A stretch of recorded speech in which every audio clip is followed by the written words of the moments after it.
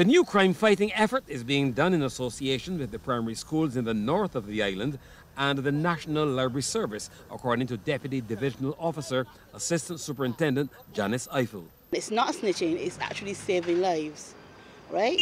We recognize that sometimes children might encounter things and then for one reason or next they say, well, they're not going to say anything. But in not saying anything, we recognize also that sometimes it could cause a life or cause harm to someone else. So we want to let them know that if they really see something, they must say something. And in saying something, we are guaranteeing them that the police officers will respond positively. We will take action because we want them to recognize that they can confide in us and that we are here for them in partnership with all the primary schools and the National Library.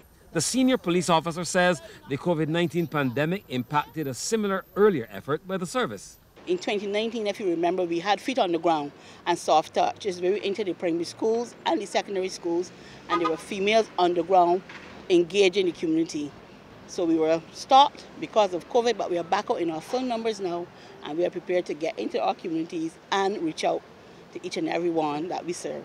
The new initiative comes at an opportune time for the leadership of the Northern Division of the service. This is history in the making.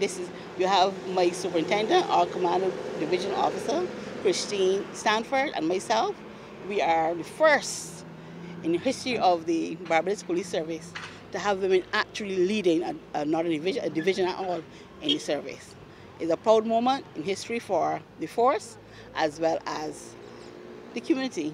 The If You See Something, Say Something initiative is the first in a series of outreach programs on the cards between the police and the Barbadian community. Trevor Thorpe, CBC News.